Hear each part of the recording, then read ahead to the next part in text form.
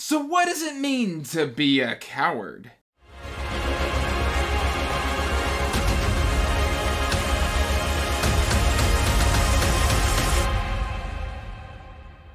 Hey everyone, welcome back to Andrew's Wizard Reads. And as always guys, I'm Andrew, and today I have got a book review for you. But before we get to that book review, make sure you're liking and subscribing, hitting that bell notification so you can get regular updates for when I put out new content. Also make sure you're checking the description box down below for the link to the Wizardly Duo Discord, as well as links to all my social media and information about my Patreon. And that said, today's book review, guys, is The Coward by Stephen Aryan. This is put out by Angry Robot Books. And guys, just look at this cover. This first came to my attention, I think like 6 or 7 months ago because of the cover. Like, everybody was freaking out. It's like minimalist, but it's got this like bronze sword. It's got the filigree, and then it's got this guy just down here, just kind of in a hero pose. And I absolutely love this cover.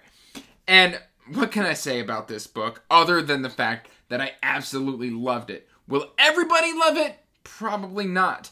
But what this is an homage to that like late 80s, early 90s heroic fantasy in the style of sword and sorcery. Like, David Gemmell fans will have a lot to love here, as well as I think Abercrombie fans. I think Abercrombie fans will find something to enjoy here as well. Kind of going off of that vein, like, it's really cool to see the inspirations here because it's very, very evident. And you know, Abercrombie was very much inspired by David Gemmell. And this has kind of done the other thing where, like, you can tell Stephen Aryan was a huge Gemmell fan. But he also liked, you know, First Law. And so he kind of wrote a book paying homage to Gemmell, but then used a little bit of Abercrombie flair to spice it up a little bit and made something all his own. If they were still doing the Gemmell Award, this would have won one hands down. Like, I think Stephen Aryan is the successor to David Gemmell when it comes to heroic fantasy. This could have easily been a Drenai book, guys. Easily. I loved it. Now that said, what is it about? Well, let's read the back of the book. Who will slay the evil in the frozen north, saving all from death and destruction? Not Calcrasia. He's done his part. Calcrasia is a legend, a celebrity, a hero. Aged just 17, he set out on an epic quest with a band of wizened fighters to slay the Ice Lich and save the world. He returned victorious, but alone. 10 years have passed and Kel lives a quiet life while stories of his heroism are told in taverns across the land. But now, a new terror has risen in the north. Something has taken up residence in the Lich's abandoned castle beyond the frozen circle, and the ice is beginning to creep south once more. For the second time, Cal is called upon to take up his famous sword, Slayer, and battle the forces of darkness, but he has a terrible secret. Kel was never a hero. He was just lucky.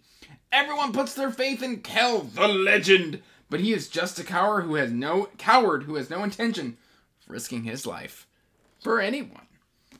And there's actually a lot to unpack there, because what I love about this most is the themes that are explored within this novel.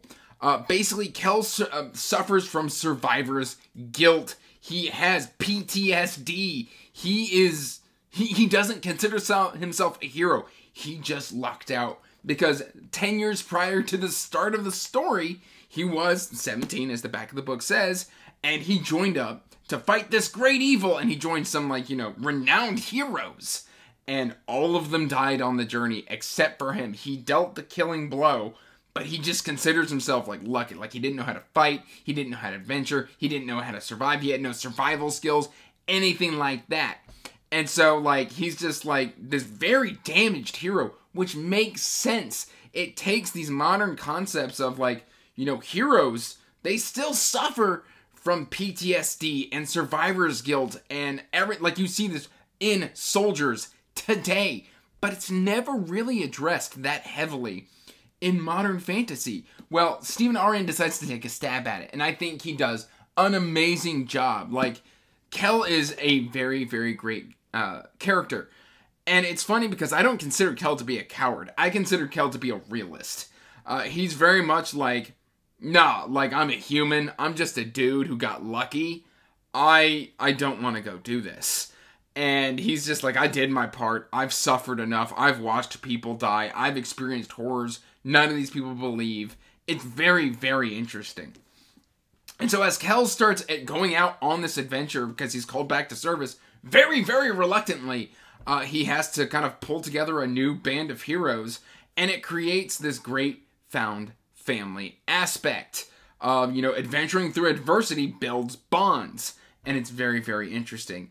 One character that I want to touch base on is Garen, and I think I'm saying this correctly. Garen serves as a foil to kind of lets the whole story come full circle, because Garen is 17 and he wants to go make his legend, and he sees Kel, this hero who is renowned throughout the taverns in the Five Kingdoms as being the savior of, you know, the realm.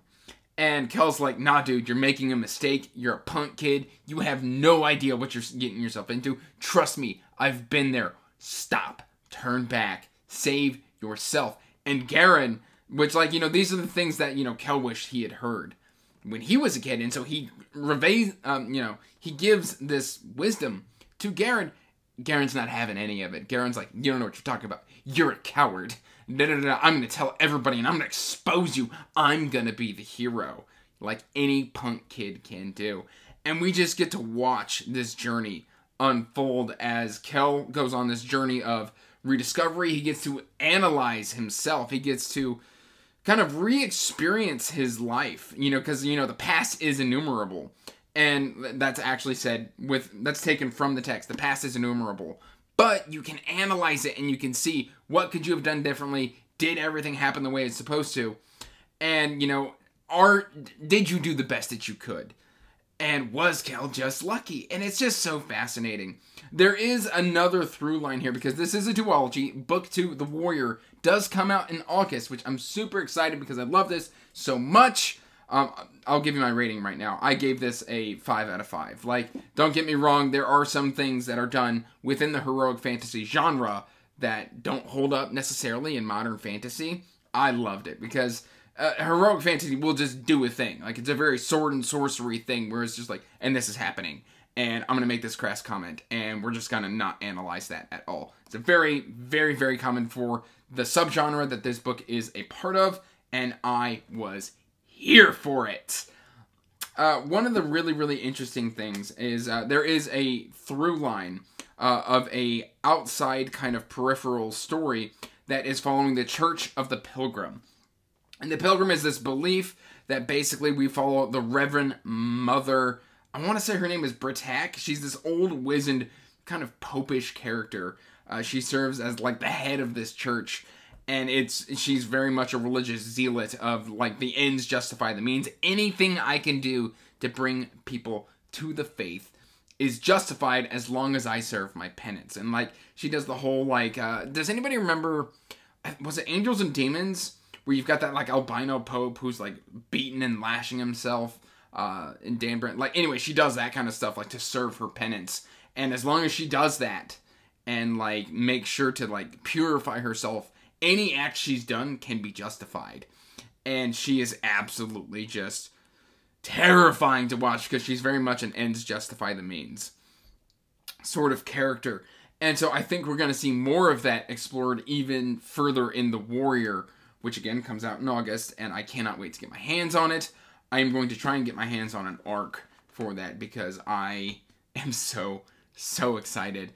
I feel like this is a ramble praising review, and I don't even care because, guys, I think if you love David Gemmell, if you love Joe Abercrombie, if you love heroic fantasy, if you love sword and sorcery, this is the book for you. I could not put it down. It's funny because my reading experience went like this. I set aside chunks to read, and after about 4 days of reading that, I had reached 50%. And then I just threw caution to the wind and said, I have to consume the rest of this book now. So the first 50% took me 5 days to read. The second 50%, I couldn't restrain myself anymore. I read it in 2 days. I loved it. And it's not that particularly long of a book. It's only 400 pages. But the story arc makes sense. One critique that you may have for this story is a lot of the battles feel very much like encounter based. Kind of like, you know, remember in the old RPGs or like Final Fantasy, like you'd take 15 steps and you'd run into an enemy. A lot of the times the battles can feel like that, but it is addressed and explained within the story. So I think it makes sense and it's perfectly fine. Again, I've told you 14 times, probably, that I love The Coward by Stephen Aryan. I am going to be reading the rest of his backlog. He has 2 other trilogies. I think it's like Age of Madness or like Age of Darkness and something like that. But it's 2 trilogies set in the same world that is separate from The Coward. I will be picking those up at some point, and I will be reading those because at this point, like, after just 1 entry, I think Stephen Aryan is going to be an auto-buy author for me. I cannot wait to experience more of his work. Please, please, do yourself a favor, pick this one up. It's well worth it. That said, guys, that's really all I've got for you. So, till next time, peace out, stay magical, bye. And as always, I want to give a huge thank you to my patrons.